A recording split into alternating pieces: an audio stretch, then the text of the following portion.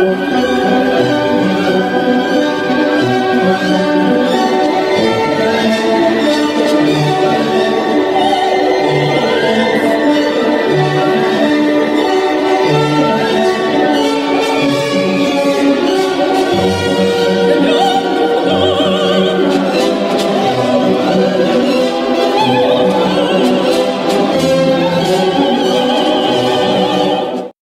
it. Ladies and gentlemen, please rise for your Gitmo Nation national anthem.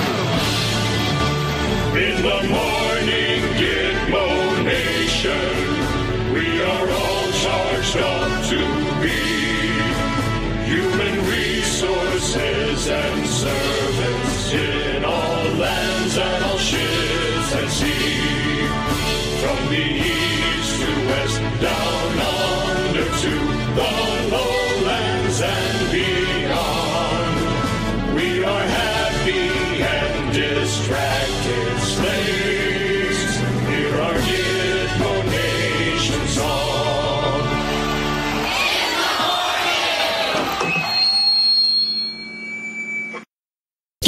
It's Crackpot and Buzzkill in the morning. Okay, this leads into something else, but first I promised you a great Putin clip. It has nothing to do with the hacking, but there's a translating voice, and it's the guy, Martin, whatever his name is, from CNBC, the British guy, and they're talking about oil prices, and Putin is, of course, oil is a really important deal for Russia, and he's talking about the price of oil, and he feels that it's going to adjust upwards.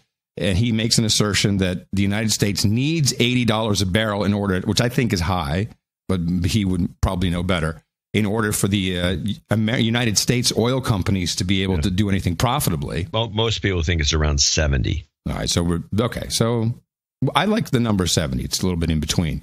But then at the end, he says something which I just thought was beautiful. So I believe it will stabilize over time. As far as conspiracy theories are concerned, a conspiracy is always possible, but this would be a conspiracy that would be harming and affecting the conspirators more than those who they've been plotting against. Like I said, castrators? Did he say castrators? I don't know. I didn't hear it. Let me listen. Harming and affecting the conspirators more than... Like construators? I'm not sure what he meant. I don't know what he those meant. who they've been plotting against. Like I said, in the United States, the national budget is relies on an assessment of about about $90 per barrel for oil. So trying to bring oil prices down globally would actually seriously affect oil production in the United States itself. And I don't think America's oil industry would be happy about that. So I do expect prices to stabilize and maybe they will be adjusted for in an upwards trend. We can have one final question, ladies and gentlemen, right now. All right. What if... So that was him translating Putin. Yeah, he's still translating Putin. You don't hear Putin at all. And here's the final question. They should have a little Putin noise, just a little bit. I agree. That's what I would have done. But, here we are, podcasters, not television producers anymore. One final question, ladies and gentlemen, right now. What if, I will tell you later, we have a proverb in Russia. It is a bit crude about a grandma and a grandpa. As regards what if, if a grandma had a penis, she would be a grandpa. That's how we say. I love that. That's a funny phrase. I know what that. Yeah, I think I've heard. I've heard it differently. I've heard. Yeah, I've heard it differently too, and I can't. I'm trying to think. If of the one queen had balls, she'd be king. That's what I've heard. Yeah, that sort of thing. But I'd like to explain it. It's to explain a situation that is not that can't be changed. Yeah, it's like if. But I like the Russian version so much better. A grandma and a grandpa. As regards what if, if a grandma had a penis, she would be a grandpa. That's how we say. Yeah. All right. Way to go. Slow clap for Vlad. Hey, man. Wouldn't it be great if the president answered that way? Hey, listen, if Michelle had a penis, she'd be president.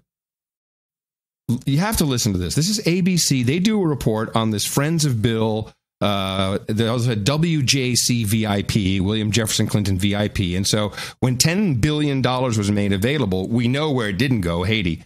When $10 billion was made available by USAID, this is not the money the cash that we sent based upon request. You know? We just need cash. I know a lot of people want to send blankets or water. Just send your cash. Now, this is for USAID, and of course, Hillary was Secretary of State, and so they had all these requests. All these companies like, yeah, we're going to build tents, we're going to permanent housing, we're going to temporary housing, we're going to do this. And they all were in line, and they obviously got preferential treatment. ABC ripped this to shreds. I was surprised.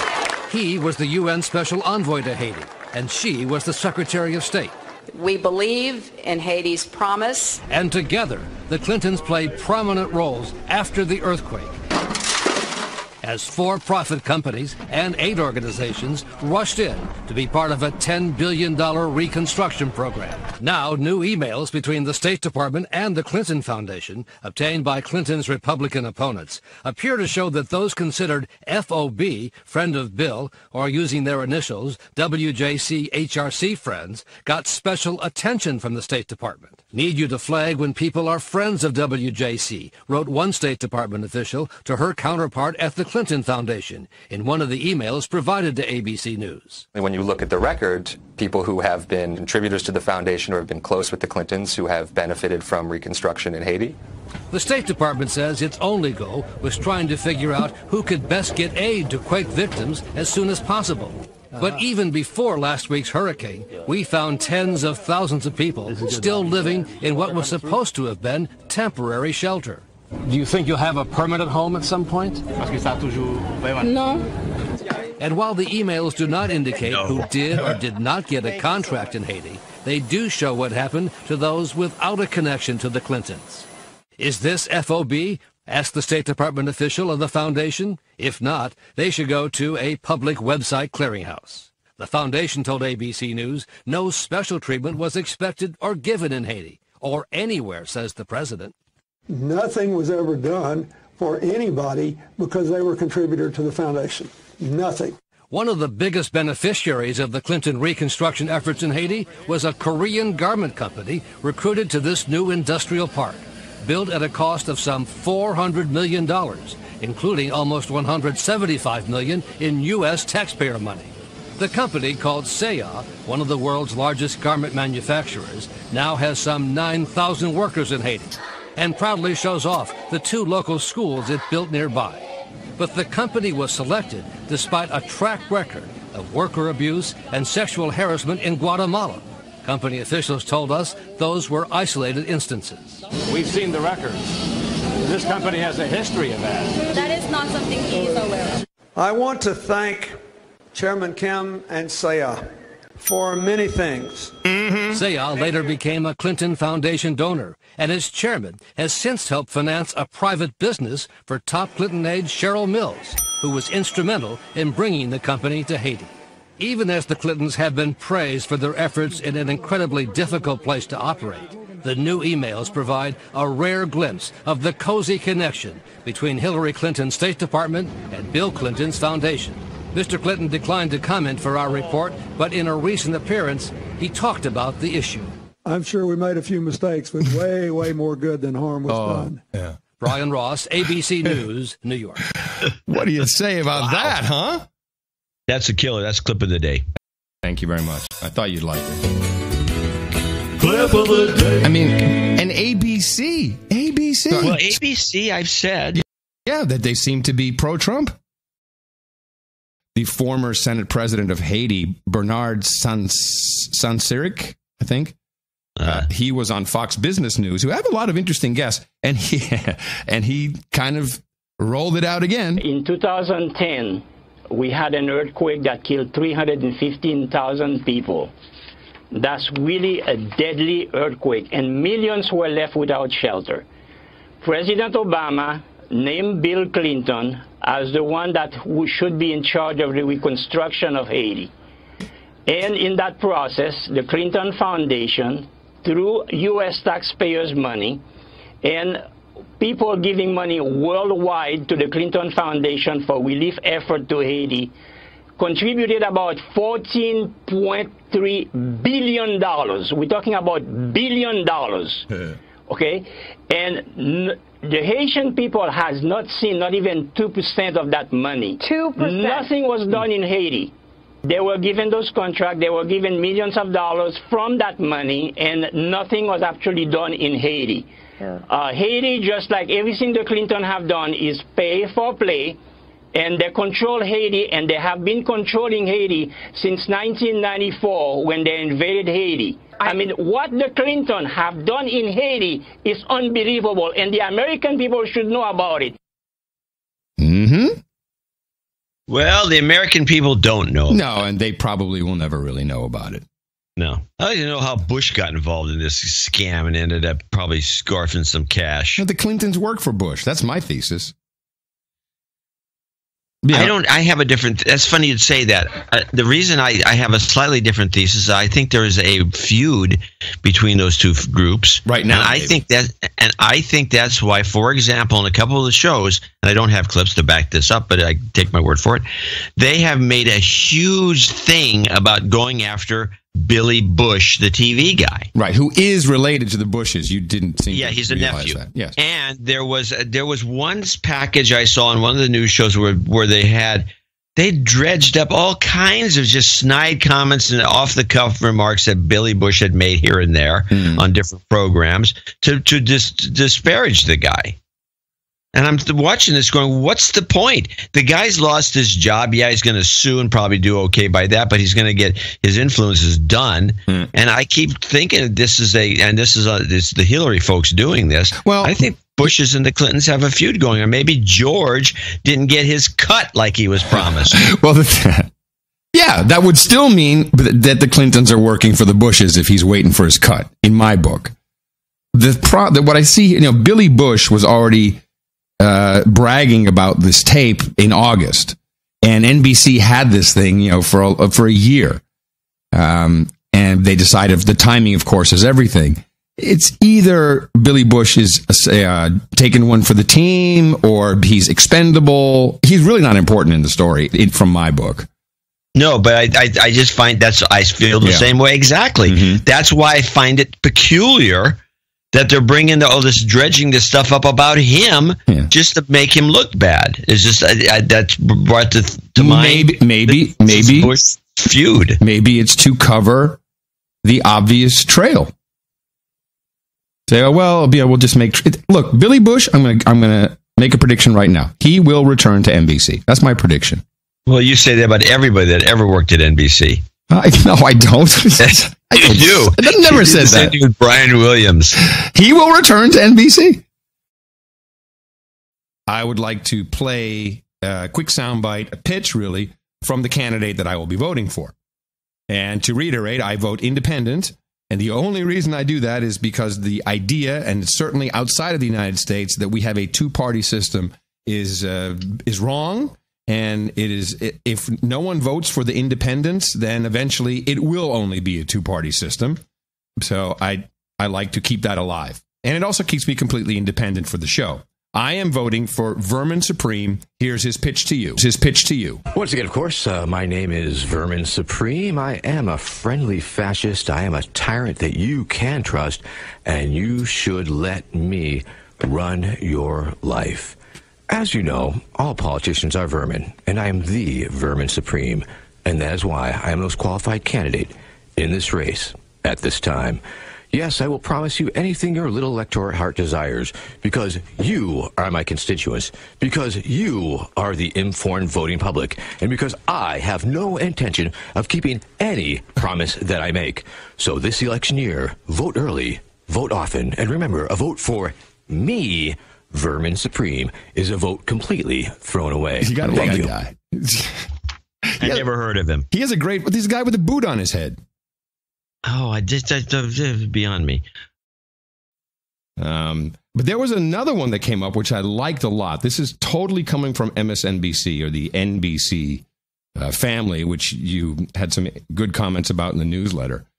I won't play the opening where he said it, but Chris Hayes on MSNBC goes to his guest, and the guest takes issue with something that Chris Hayes said at the opening of his show, the opening of his segment about Donald Trump. You know, Chris, and listen, I will address your question, but I first have to address, you said in your polemic, in your introduction, that there's an anti-Semitism, and I have to address this because I couldn't disagree more strenuously with you.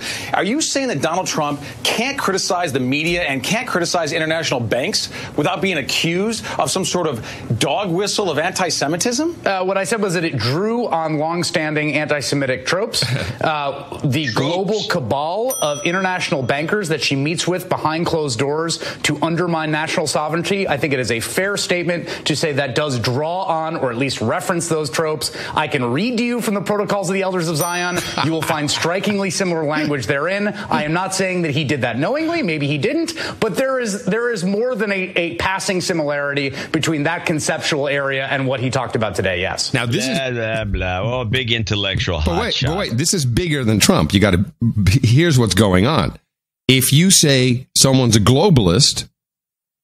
You're a Jew hater. You're a Jew hater. Exactly. And you know, we've talked about this for 9 years now. Well, of course, it's banking system. It's the media. But when you say that, you're saying Jews. And that's the media who is actually pushing back on that. There's no room for conversation. It's only, I can reach you from the Protocol of the Elders of Zion. Okay. Oh, jeez.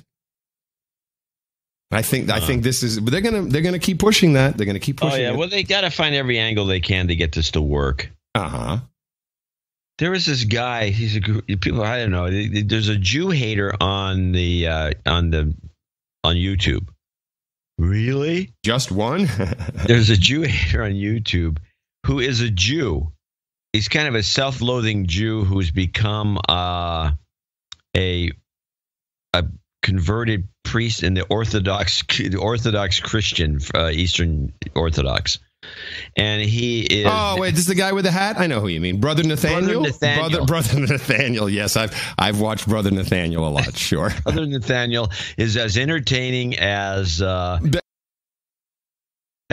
That's what I was thinking, yes. He's as entertaining as Manning. And this is his thesis. He has this kind of thesis. What Chris Hayes said is kind of based on reverse engineering Brother Nathaniel. That's the way I see it. So in other words, I'm guessing and making the accusation that Chris Hayes, the defender of all things Israel, actually watches Brother Nathaniel. I'm sure he does. Of course. What else is he going to do in his spare time? Review his script? Yeah, I know. No, I don't think so. I thought it was pretty funny. It's sick, actually. This is just a continuing effort to stop all discourse, give our country away to the global interests and the bankers, and just give up. That's what these guys are all saying. Hey, and Hillary's going to be president. She's going to be all in on this. Yeah.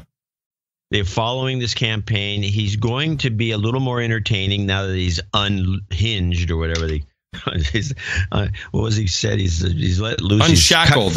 Unshackled. Unhinged is funnier, but unshackled. And now because he can now do what he, maybe felt obliged not to do because he had supported the party. The party has bailed. They've all scattered around, even though they promise. The thing that still bugs me, and it's not because I like Trump or don't like Trump, but it does bother me that the first debate in the primaries, when they all had to make a pledge, this was aimed at Trump. Yep. To make him make a pledge that you'll support whoever's nominated, saying that you won't run as a third-party candidate. The idea was that you won't run as a third-party candidate, but at the same time, you're going to support whoever's elected. And they didn't, we'll do that. And they, with the exception of Carson and a couple of other ones, like the guy from New Jersey, Carson, and a few others, the rest of them have lied. They lied. Yeah. I mean, Jeb Bush is a perfect example. Yep. They're not supporting him at all, even though they pledged to do it. Yes, I got your point. They're liars. Gee, surprise. They're liars. They're liars. All right. Gladly admit defeat here, or being wrong. Apparently there were speeches. We thought that I said specifically no speeches, no transcripts. Maybe there were no speeches. Well, it turns out there were speeches, and we have snippets coming through. That'll just be my last clip for today from the WikiLeaks. Well, what the Clinton campaign is doing here is really echoing some of the concerns that I'm hearing from some of my sources in the security research community, which is that the Russian government is using... You say your sources, nonpartisan sources? Yeah, I would say that's a fair thing to say. Yeah, my sources are nonpartisan. Mm-hmm. That you have a foreign government that is using WikiLeaks as a tool, some would say a weapon to influence public opinion. Now, what influence the U.S. election means, what influence public opinion means, that doesn't necessarily mean help Donald Trump win. It might just mean sow uncertainty, sow discord. When you look at what the Russians have been doing or allegedly have been doing, and then you hear the U.S. for the first time sort of naming and shaming the Russians in a very public way, much more than any U.S. officials have ever done from the Chinese, do you get the sense from your sources that they have it buttoned up pretty tight? They have incontrovertible proof that the Russians are behind this? Certainly in the case of the DNC hack, that is the case. No. They have not made a public attribution with regards to the theft of Mr. Podesta's emails. And they're very, very careful before they say this is who it is. How closely aligned are Julian Assange and the Russian intelligence services? That's a really, really good question. No, it's not. We don't know. The interesting thing about WikiLeaks is to talk about WikiLeaks is to talk about Julian Assange. It's a very, very small organization. He will claim hundreds of volunteers working for him, but in fact, it looks like it's a one-man shop. Oh, really? That's not true. I heard someone on the news say super hacker Julian Assange, like he's actually doing it now. Oh, yeah, the story's changing. Please. Yeah, oh, yeah. It's just a one-man shop. He's doing it all by himself. And he's not very clear about where he gets his documents, how he vets them, where they're coming from. Well, and to that point, yeah, he is. Yeah, he's extremely clear about it. But no, okay. We have not heard the Clinton campaign confirm or deny the John Podesta email. So we don't know if it's Julian Assange in the bottom of the Ecuadorian embassy in London, sort of adding in a little color here and there, or if it's a true recitation of private emails. What is this from? Where did you get this? This is CNN. Man, they stink. Yeah. You're getting at the heart of this issue, which is, are these emails authentic or have they been doctored in some way? And with no insight into how he vets his documents. No one has said they've been doctored. The Podesta would have said it if it was. Everyone's insinuating that. This is what it is. Yeah, except the people who are owners of the email. Mm-hmm. Into how he vets his documents, there's really no way to know that. Sufficing to say, there's a lot. There's a good way to know it. The person who's you're sending their email out should say, "This is bullshit. I didn't write it." That's how you know it. That hasn't happened. Nope. Sufficing to say, there's a lot in these emails that aren't being made a big deal. I think they're being reported on, and I think you are seeing individual stories on content of the emails, but it's really incumbent upon the candidate himself to raise it to the level of a campaign issue. Oh, so here's how it works. Oh, brother, are you kidding me? So in other words, whoever's campaigning is the ones responsible for getting the news out? Yes. That's correct. My God, this is the worst network ever in history. I know. Hey, it only gives you more reason to support the best podcast in the universe, because we are here to help you keep your sanity. I know. Basic liars. It's just, why don't you just go up there and make stuff up and lie, bold-faced lies. Well, that's why we exist, John. That's why speculation is what it is the type of speculation, as though they're actually thoughtful. Yeah. That's, to me, the most annoying part. Yeah. What do they teach them in J school? Not much. Well, depends on what the meaning of J is. Exactly. All right, everybody. It's going to be a crazy week because that's how it rolls. Who knows what could happen before the big debate? I'm sure forces will be at work. I mean, holy moly, the Russians. Who knows? Anything could happen. I'm excited. Are you? Yes. Coming to you from the Crackpot condo here in the skyscraper in the swamp of crazy in Austin, Texas. It's FEMA Region 6 in the morning, everybody. I'm Adam Curry. And from northern Silicon Valley, where I'm going to go outside and take some selfies, I'm John C. Dvorak. You'll feel good about it, my friend, that's for sure. We'll return on Thursday with another episode of the best podcast in the universe. Until then, in the morning, everybody, I'm Adam Curry, and see you Thursday. Adios, mofos.